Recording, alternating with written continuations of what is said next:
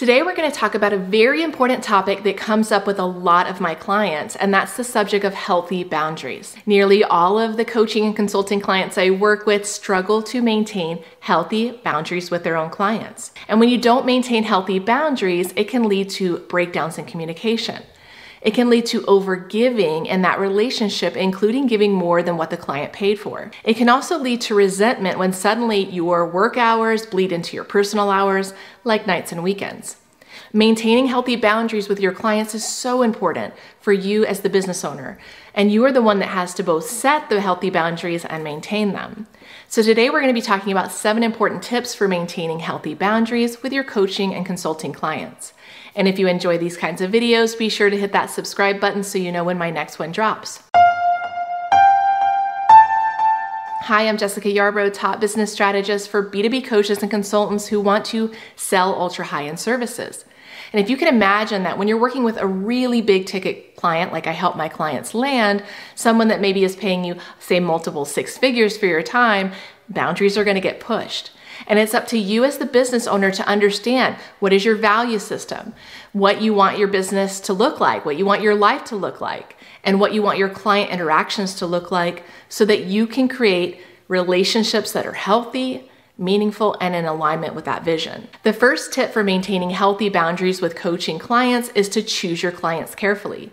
Hopefully you understand what your values are. You understand the problems that you solve and the solutions that you provide. This means you only want to take on clients where you feel there is an alignment, both in terms of the solution you provide and values. I also recommend only taking on clients where you like their personality. You feel some sort of connection to that person. Coaching someone to optimize their business or their life is a deeply personal experience. And if someone rubs you the wrong way, or they're showing you some common red flags that may be similar to a negative client experience you had in the past, then you should not take them on as a client. I promise that if you take on a client who's not a fit, it's going to cost you more in the long run, both in terms of your mental and emotional energy. It's just not worth it. So only choose clients who you really want to work with. They should be people who are respectful, ready to invest, and do the work. Next, another tip for maintaining healthy boundaries with coaching clients is to have a contract with clear deliverables. I can't tell you how many clients have come to me who literally have a multi-6-figure business and either don't have strong contracts that are clear or they don't use contracts at all. Remember that contracts set up expectations and avoid problems in the future. They also protect you as the business owner, so it's really important that you have a great contract. It's also very important that you spell out the deliverables in the contract so they know exactly what they're getting, the frequency they get them, how much time they get with you, and more. I've had many clients complain of scope creep. This is common, especially in the consulting world, where the clients will ask you for an additional item, such as an extra meeting per month with their team or an extra assessment, things that are going to take up your time. And while it's nice to be able to give clients additional things, this should not be a request coming from them, where they're asking you for something that you would normally charge for. Now, you can absolutely bonus clients things, and clients do love this, but be careful when people are demanding more things from you that are not part of your contract, and be sure to have a great contract. Next, if you want to maintain healthy boundaries with your coaching clients, have clear payment terms. Getting paid comes up a lot in my discussions with my clients. Oftentimes, especially if you're working with an organization, you may have to deal with what is their internal payment process, who you need to go through, how they pay their vendors, when they pay them, etc. It's really important that whether you're working with individuals or organizations, that you set up clear payment terms. You need to determine when you get paid, how often you're going to invoice. Is it auto withdrawn from their account, or are they cutting you a check, and more. You also need to have protocols for what happens when a payment is missed. Are there fees such as late charges?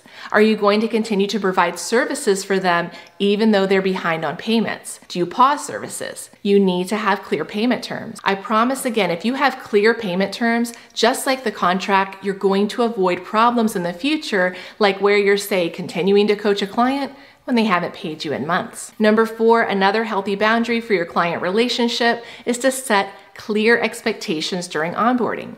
Over the years, I've engaged with many different coaches and agencies, and there is a big difference between someone who has thorough onboarding and someone who is just flying by the seat of their pants. And when you don't have a clear onboarding process with those expectations, it's going to create frustration for the client. They don't know what to expect. They don't know when communication is happening, how to access things, where to go when they have a question. And this is overwhelming and frustrating for the client. Now, for you as the coach, it's really important because having a great onboarding process forces you to then set up those processes for all of these things within your organization. You're going to need lots of processes. For example, how does someone reschedule a call with you? And when do you respond to client questions? The clearer you are during onboarding, the smoother your client relationship is going to be. We have a 20+ page onboarding guide that we walk each of our clients through that reassures them every step of the way that of how they're going to interact with me, my team, and our process for getting them results. Next, if you want to maintain healthy boundaries with your coaching clients, you need to emphasize their role in their success. They've hired you to help guide them to their goals, but it's important to remind them of their own contribution to their success. You can provide all the guidance and training and mentorship and accountability, but ultimately they have to take action to get the results they seek. Number 6, if you want to maintain healthy boundaries with your coaching clients, it's very important that you respect time, both yours and theirs. Start your calls on time and end them on time. And if occasionally you don't have anything happening after a client call and you can spend a little bit more time with them, that's fine. But that's only if you have the time and want more support. Remember that your coaching clients are busy, and so you want to honor their time and the fact that they do have other things to do. You also want to maintain your work hours and try not to deviate from those work hours, otherwise you'll end up resenting your business. This means defining what are your work hours and communicating with clients during those work hours only. It also means defining what is your vacation time, and if you're going on vacation, to set those out of office reminders and not respond to emails while you're away. It's absolutely fine to completely unplug on vacation. You should, however, give clients advance notice so they can ask questions or send in anything for review prior to that time. Again, communication is key. Finally, if you want to maintain healthy boundaries with your coaching clients, you need to set the boundaries, but also hold them and communicate when something isn't correct. For example, if you have a client who texts you every Saturday morning when you're at soccer practice with your kid and you responded a few times even though you communicated that you don't work weekends, you are breaking that boundary. And I'm not talking about like a one-time occurrence. I'm talking about when something happens over and over again.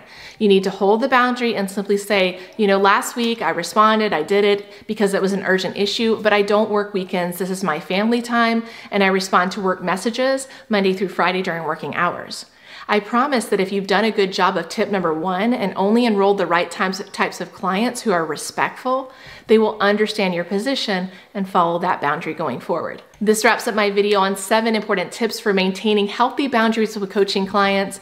Have you ever experienced clients who bulldozed over your boundaries? What was your role in creating that experience? And what did you learn? I would love to hear from you. Drop a comment below.